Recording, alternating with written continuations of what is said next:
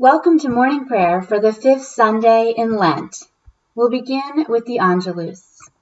The angel of the Lord announced to Mary, and she conceived by the Holy Spirit. Hail Mary, full of grace, the Lord is with you. Blessed are you among women, and blessed is the fruit of your womb, Jesus.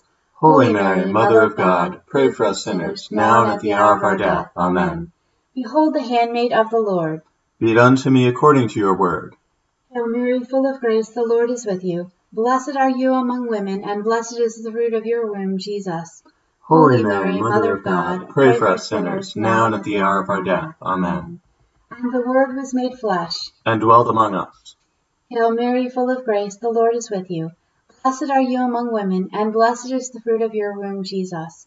Holy Mary, Mother of God, pray for us sinners, now and at the hour of our death. Amen. Pray for us, O Holy Mother of God, that we may be made worthy of the promises of Christ. Let us pray. Pour your grace into our hearts, O Lord, that we who have known the incarnation of your Son, Jesus Christ, announced by an angel to the Virgin Mary, may by his cross and passion be brought to the glory of his resurrection through Jesus Christ our Lord. Amen. Jesus said, If anyone will come after me, let him deny himself and take up his cross and follow me. Dearly beloved, we have come together in the presence of Almighty God, our Heavenly Father, to set forth his praise, to hear his holy word, and to ask for ourselves and on behalf of others those things that are necessary for our life and our salvation. And so that we may prepare ourselves in heart and mind to worship him, let us kneel in silence, and with penitent and obedient hearts confess our sins, that we may obtain forgiveness by his infinite goodness and mercy.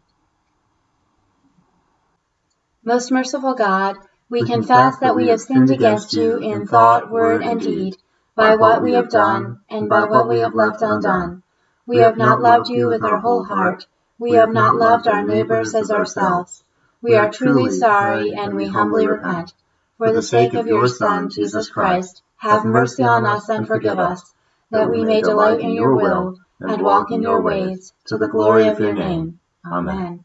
Almighty God, have mercy on us, forgive us all our sins through our Lord Jesus Christ, strengthen us in all goodness, and by the power of the Holy Spirit keep us in eternal life. Amen.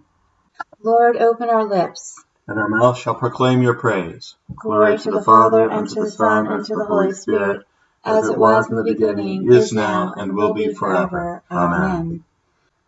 The Lord is full of compassion and mercy. Come, let us adore him. Come, let us sing to the Lord. Let us shout for joy to the rock of our salvation. Let us come before his presence with thanksgiving, and raise a loud shout with him with psalms. The Lord is full of compassion and mercy. Come, let us adore him. For the Lord is a great God, and a great King above all gods. In his hand are the caverns of the earth, and the heights of the hills are his also. The sea is his, for he made it, and his hands have molded the dry land. The Lord is full of compassion and mercy. Come, let us adore him. Come, let us bow down and bend the knee, and kneel before the Lord our Maker. For he is our God, and we are the people of his pasture, and the sheep of his hand. Oh, that today you would hearken to his voice. The Lord is full of compassion and mercy. Come, let us adore him. Harden not your hearts, as your forebears did in the wilderness, at Meribah, and on that day at Massah. When they tempted me, they put me to the test, though they had seen my works. The Lord is full of compassion and mercy. Come, let us adore him. 40 years long I detested that generation and said, This people are wayward in their hearts. They do not know my ways. So I swore in my wrath, they shall not enter into my rest. The Lord is full of compassion and mercy. Come, let us adore him. Glory to the Father, and to the Son, and to the Holy Spirit, as it was in the beginning, is now, and will be forever. Amen. The Lord is full of compassion and mercy. Come, let us adore him. If I climb up to heaven, you are there. If I make the grave my bed, you are there also. Lord, you have searched me out and known me. You know my sitting down and my rising up. You discern my thoughts from afar. You trace my journeys and my resting places, and are acquainted with all my ways. Indeed, there is not a word on my lips, But you, O Lord, know it altogether. You press upon me behind and before, and lay your hand upon me. Such knowledge is too wonderful for me. It is so high that I cannot attain to it. Where can I go then from your Spirit? Where can I flee from your presence? If I climb up to heaven, you are there. If I make the grave my bed, you are there also. If I take the wings of the morning and dwell in the uttermost parts of the sea, even there your hand will lead me, and your right hand hold me fast. If I say, surely the darkness will cover me, and the light around me to turn night. Darkness is not dark to you, the night is as bright as the day. Darkness and light to you are both alike. For you yourself created my inmost parts. You knit me together in my mother's womb. I will thank you because I am marvelously made. Your works are wonderful, and I know it well. My body was not hidden from you, while I was being made in secret and woven in the depths of the earth. Your eyes beheld my limbs, yet unfinished in the womb. All of them were written in your book. They were fashioned day by day, when as yet there was none of them. How deep I find your thoughts, O God! How great is the sum of them! If I were to count them, they would be more in number than the sand. To count them all, my lifespan would need to be like yours. Oh, that you would slay the wicked, O God! You that thirst for blood, depart from me. They speak deceitfully against you. Your enemies take your name in vain. Do I not hate those, O Lord, who hate you? And do I not loathe those who rise up against you? I hate them with a perfect hatred. They have become my own enemies. Search me out, O God, and know my heart. Try me and know my restless thoughts. Look well whether there be any wickedness in me, and lead me in the way that is everlasting. Glory to the Father, and to the Son, and to the Holy Spirit, as it was in the beginning, is now, and will be forever. Amen. If I climb up to heaven, you are there. If I make the grave my bed, you are there also. Deliver me, O Lord, from evildoers. Protect me from the violent. Deliver me, O Lord, from evildoers. Protect me from the violent, who devise evil in their hearts, and stir up strife all day long. They have sharpened their tongues like a serpent. Adder's poison is under their lips. Keep me, O Lord, from the hands of the wicked. Protect me from the violent, who are determined to trip me up. The proud have hidden a snare for me, and stretched out a net of cords. They have set traps for me along the path. I have said to the Lord, you are my God. Listen, O Lord, to my supplication. O Lord God, the strength of my salvation, you have covered my head in the day of battle. Do not grant the desires of the wicked, O Lord, nor let their evil plans prosper. Let not those who surround me lift up their hands. Let the evil of their lips overwhelm them. Let hot, burning coals fall upon them. Then let them be cast into the mire, never to rise up again. A slanderer shall not be established on the earth, and evil shall hunt down the lawless. I know that the Lord will maintain the cause of the poor, and render justice to the needy. Surely the righteous will give thanks to your name, and the upright shall continue in your sight. Glory to the Father, and to the Son, and to the Holy Spirit, as it was in the beginning, is now, and will be forever. Amen. Deliver me, O Lord, from evildoers. Protect me from the violent. A reading from Exodus, the 3rd chapter. Go and assemble the elders of Israel, and say to them, the Lord, the God of your ancestors, the God of Abraham, of Isaac, and of Jacob, has appeared to me, saying, I have given heed to you and to what has been done to you in Egypt. I declare that I will bring you up out of the misery of Egypt, to the land of the Canaanites, the Hittites, the Amorites, the Perizzites, the Hivites, and the Jebusites, a land flowing with milk and honey. They will listen to your voice, and you and the elders of Israel shall go to the king of Egypt and say to him, the Lord, the God of the Hebrews, has met with us. Let us now go a 3 days' journey into the wilderness, so that we may sacrifice to the Lord our God. I know, however, that the king of Egypt will not let you go unless compelled by a mighty hand. So I will stretch out my hand, and strike Egypt with all my wonders that I will perform in it. After that he will let you go. I will bring this people into such favor with the Egyptians that, when you go, you will not go empty-handed. Each woman shall ask her neighbor, and any woman living in the neighbor's house, for jewelry of silver and of gold, and clothing, and you shall put them on your sons and on your daughters, and so you shall plunder the Egyptians. Then Moses answered, But suppose they do not believe me, or listen to me, but say, The Lord did not appear to you. The Lord said to him, What is that there in your hand? He said, A staff. And he said, Throw it on the ground. So he threw the staff on the ground, and it became a snake. And Moses drew back from it. Then the Lord said to Moses, Reach out your hand and seize it by the tail. So he reached out his hand and grasped it, and it became a staff in his hand, so that they may believe that the Lord, the God of their ancestors, the God of Abraham, the God of Isaac, and the God of Jacob, has appeared to you.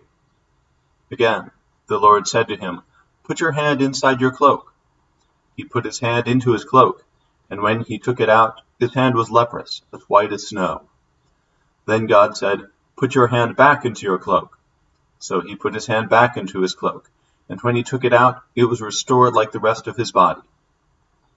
If they will not believe you, or heed the first sign, they may believe the second sign. If they will not believe even these two signs or heed you, you shall take some water from the Nile, and pour it on the dry ground, and the water that you shall take from the Nile will become blood on the dry ground. But Moses said to the Lord, O my Lord, I have never been eloquent, neither in the past, nor even now that you have spoken to your servant, but I am slow of speech and slow of tongue. Then the Lord said to him, Who gives speech to mortals? Who makes them mute or deaf, seeing or blind? Is it not I, the Lord? Now go, and I will be with your mouth, and teach you what you are to speak. Here ends the reading.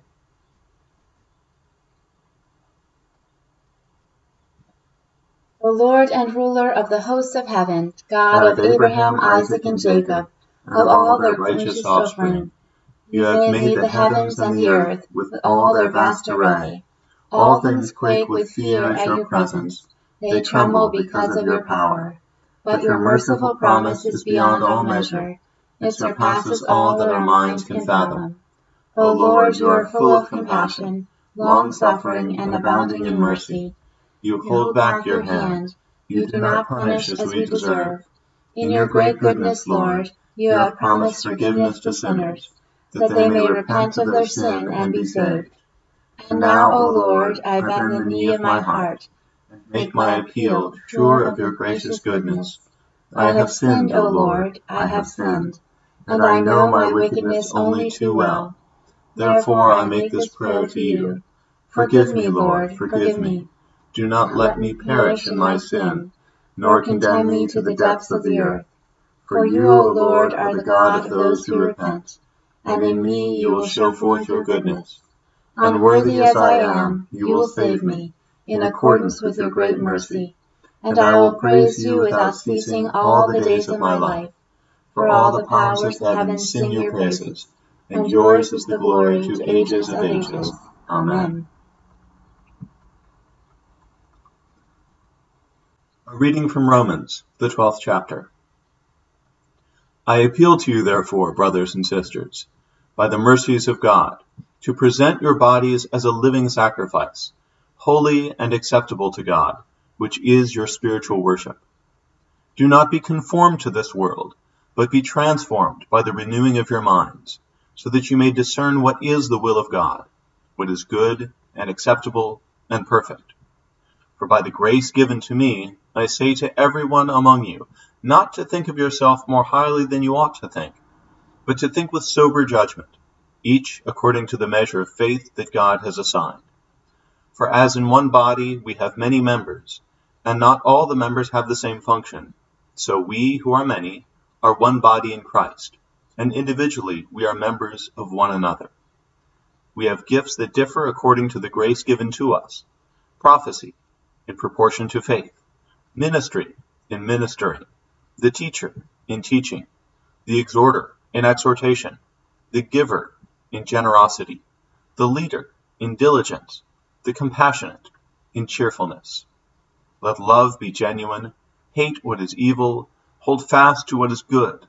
Love one another with mutual affection. Outdo one another in showing honor. Do not lag in zeal, but be ardent in spirit. Serve the Lord. Rejoice in hope. Be patient in suffering. Persevere in prayer. Contribute to the needs of the saints. Extend hospitality to strangers. Bless those who persecute you. Bless and do not curse them. Rejoice with those who rejoice. Weep with those who weep. Live in harmony with one another. Do not be haughty, but associate with the lowly. Do not claim to be wiser than you are. Do not repay anyone evil for evil, but take thought for what is noble in the sight of all. If it is possible, so far as it depends on you, live peaceably with all. Beloved, never avenge yourselves, but leave room for the wrath of God. For it is written, "Vengeance is mine, I will repay," says the Lord. No, if your enemies are hungry, feed them. If they are thirsty, give them something to drink. For by doing this, you will heap burning coals on their heads. Do not be overcome by evil, but overcome evil with good. Here ends the reading. Our friend Lazarus has fallen asleep. I am going there to awaken him. Blessed be the Lord, the God of Israel. He has come to his people and set them free. He has raised up for us a mighty Savior, born of the house of his servant David. Through his holy prophets he promised of old that he would save us from our enemies, from the hands of all who hate us. He promised to show mercy to our fathers and to remember his holy covenant. This was the oath he swore to our father Abraham, to set us free from the hands of our enemies, free to worship him without fear, holy and righteous in his sight all the days of our life. You, my child, shall be called the prophet of the Most High, for you will go before the Lord to prepare his way, to give his people knowledge of salvation by the forgiveness of their sins. In the tender compassion of our God, the dawn from on high shall break upon us, To shine on those who dwell in darkness and in the shadow of death, and to guide our feet into the way of peace. Glory to the Father, and to the Son, and to the Holy Spirit, as it was in the beginning, is now, and will be forever. Amen. Our friend Lazarus has fallen asleep. I am going there to awaken him. Paul's words today from Romans are, I think, just what we need to hear at this time. Our second reading leads off with almost a thesis statement of everything else that he is about to say. Present your bodies as a living sacrifice, holy and acceptable to God, which is your spiritual worship. Do not be conformed to this world, but be transformed by the renewing of your minds, so that you may discern what is the will of God, what is good and acceptable and perfect.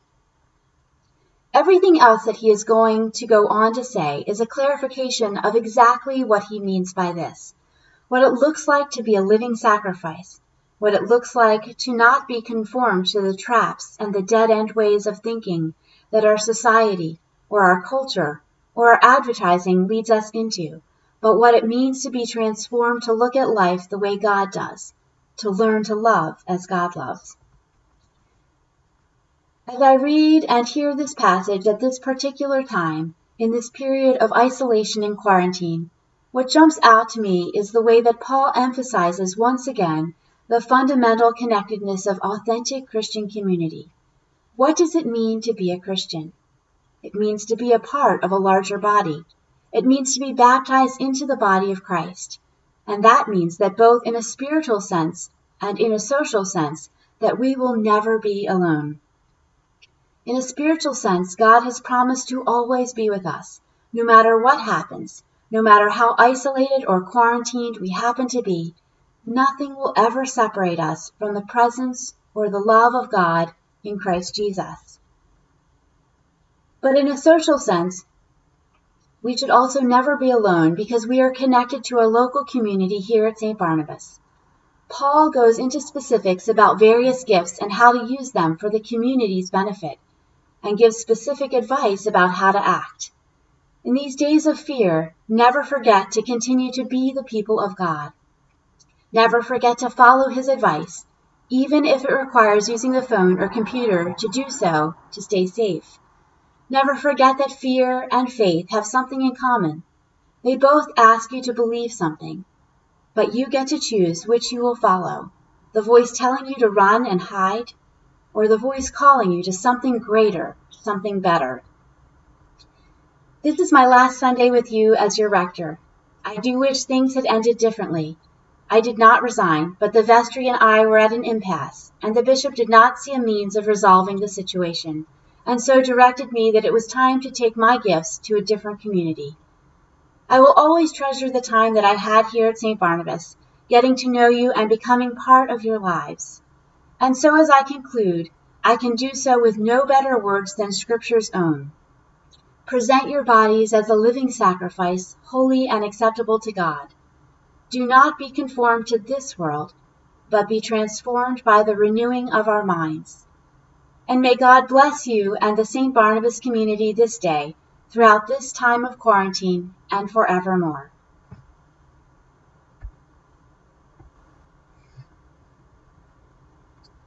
Let us affirm our faith using the words of the Apostles' Creed. I believe in God, the Father Almighty, creator of heaven and earth. I believe in Jesus Christ, his only Son, our Lord. He was conceived by the power of the Holy Spirit and born of the Virgin Mary. He suffered under Pontius Pilate. He was crucified, died, and was buried. He descended to the dead. On the third day he rose again. He ascended into heaven and is seated at the right hand of the Father. He will come again to judge the living and the dead.